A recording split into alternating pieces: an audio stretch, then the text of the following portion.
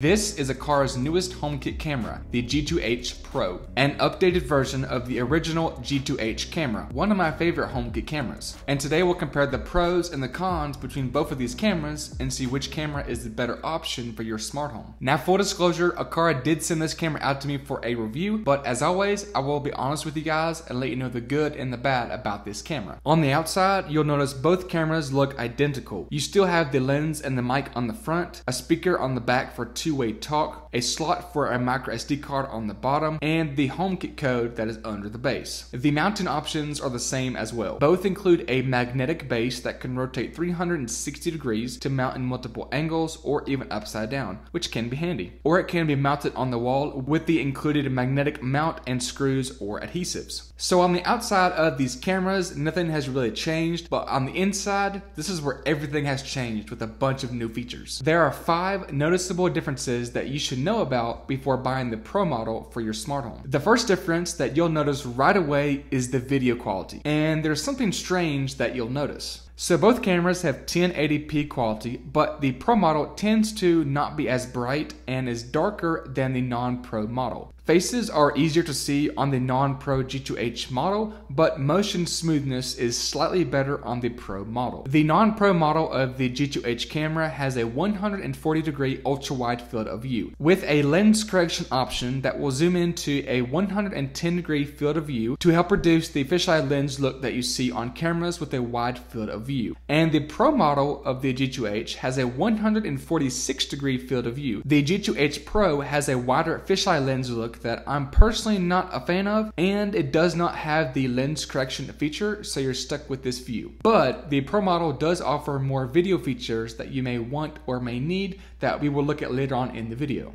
When it comes to night vision, the G2H Pro uses a different style of night vision LEDs than the non-Pro model to help reduce the red IR lights that you see in the dark. This actually makes objects or faces much clearer to see when you're up close, and you don't get a blown out image compared to the non-Pro camera. However, on the flip side, because these LEDs aren't as bright or as strong, this means it's a little difficult to see objects or faces that are further away. The non-Pro G2H has brighter LEDs and does a better job at illuminating objects or faces that are further away. Audio quality on the Pro model has improved drastically over the non-Pro model. The Pro model is now much louder and easier to understand what somebody's trying to say, where on the non-Pro model, the audio quality tends to be a bit more muffled and it's not as easy to hear or understand what somebody's trying to say. This is an audio test between the G2H camera, the non-Pro model, and the G2H Pro. I am talking to the cameras about 3 feet away, and this is how the audio sounds on the non-Pro model, and this is how the audio sounds on the Pro model. Let me know what you guys think about how the audio quality sounds down in the comments below. Next is smart home integration, and both of these cameras work with HomeKit and IFTTT, but the Pro model also works with Google and Amazon and other smart platforms. But in this video, we'll just be looking at what it can do in HomeKit, and this is where you will see the biggest differences between these cameras. Both models have a motion sensor exposed for using in automations and have the ability for two-way talk, so you can talk to somebody and hear them back straight from the Home app. And the Pro model brings a much requested feature to HomeKit that I'm very excited to see, and that is a built-in security system. There's an alarm tile in the Home app that has 4 different security modes that are exposed, and they each make a different sound for each mode.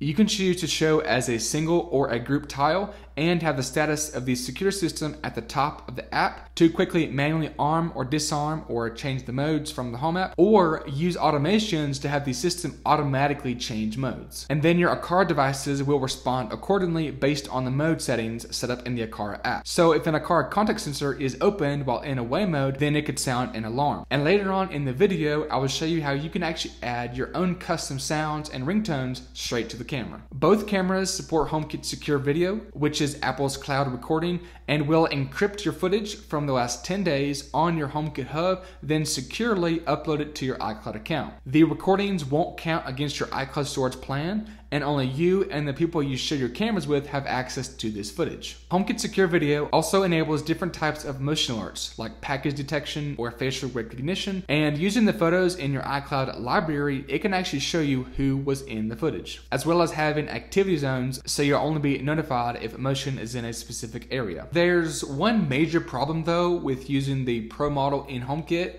that the Aqara G3 has as well, and that is that the Pro model will always start recording motion clips way too late and then cut off the clip way too early. When I was recording the audio test from multiple distances, the Pro model would record after I had already been talking for like 15 seconds, then would only record for like 10 seconds or so, then start recording late again. I thought this was a HomeKit issue, but I tried the same test using the non-Pro model, and it was able to record much longer clips, up to minutes of footage, without stopping and starting again. And this has been very frustrating to view past motion recordings. For this reason, local storage is a great option for 24/7 recording. And thankfully, both cameras support local storage with a micro SD card. The Pro model now supports up to 512 gigabytes of storage versus 32 gigabytes on the non-Pro model. The Pro model also has NAS support via Simba if you like to mirror your footage to a local NAS. In the Aqara app, you can view the footage from various days and scroll through or zoom in and out, and can be configured in the app to record continuously or only during motion alerts. And speaking of the Aqara app, you do get more features with the Pro model than you would get with the non-Pro model. One of which being a privacy occlusion area, which allows you to block off certain areas that you don't want the camera to see or record. And these blocked off areas are synced over in the Home app, and the camera won't detect motion in these areas. There is a time-lapse feature as well, so you can see a time-lapse of, let's say, what your dogs have been up to all day. And one of the biggest new features of the Aqara G2H Pro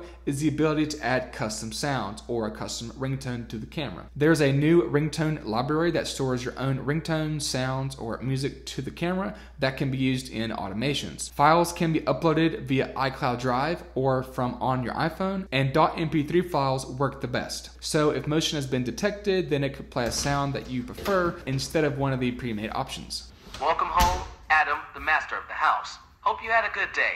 I've set the house to warm and the TV is on.